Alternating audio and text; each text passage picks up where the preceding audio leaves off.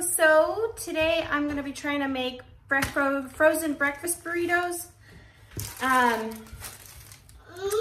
I've kind of got some ideas